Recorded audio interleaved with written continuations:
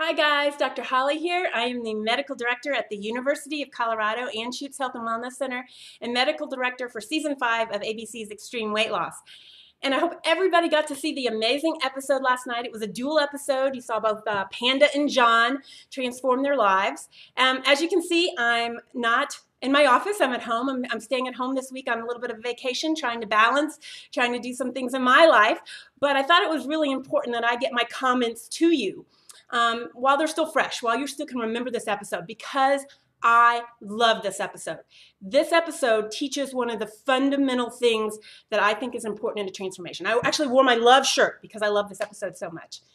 This episode really hammers home the importance of being ready to change, but really more importantly, finding that internal why, finding that reason that is really center to why you're going to make these changes. The thing that's going to get you up at 5 a.m. in the morning, the thing that's going to have you pass up some desserts, the thing that's going to have you maybe prep your meals on Sunday, the thing that's going to keep you going for a very long time. That's that internal drive. And so many people don't ever really develop that. And that's one of the reasons why I think they fall short. And I think you saw that with John. You know, despite having Chris Powell and the resources of the Anschutz Health and Wellness Center and everything he could possibly have to transform, he had really not worked on the real reason why he wanted to change. And even with Chris Powell sitting in his living room, it wasn't working. And that's what I see. That's what I see in my clients. They come to me, and sometimes they come to me because their spouse wants them to come, their best friend, or their mother, their father, whatever. If somebody else wants them to come, they come because they kind of want to change, but they really haven't thought about the real reasons why. And it doesn't matter. I can give them the best program in the world. I can be texting them personally every single day. I can be telling them exactly what to do. I can be working even on their mindset.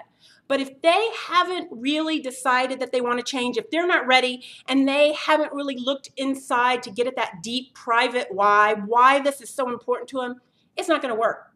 And that's what you saw Chris really come to grips with and say, you know what, I can't do anything for you if you're not really willing to look at that internal why and figure it out. Luckily, John did that. And you see, he actually succeeded even on his own because he did dig deep and he found that internal why. So your homework this week is a big one. And if you haven't done this, I really hope you go to the Dr. Holly page and that you do this. I want you to dig deep and really think about what is your internal why. Why do you want to change? And a lot of times that internal why is not that first thing that pops into your head. It's not that superficial layer. You've actually got to dig deep. We call it peeling the onion to get to that internal why. And the internal why is usually a feeling, a way you want to live, a way you want to be. It almost makes you emotional. I call it the private why because you're not really wanting to share it that much, but it's what's going to motivate you, and it has to be there. It's that internal core drive, the fire that's so important that you've got to combine with a great program and plan, but without that drive, it's not going to happen.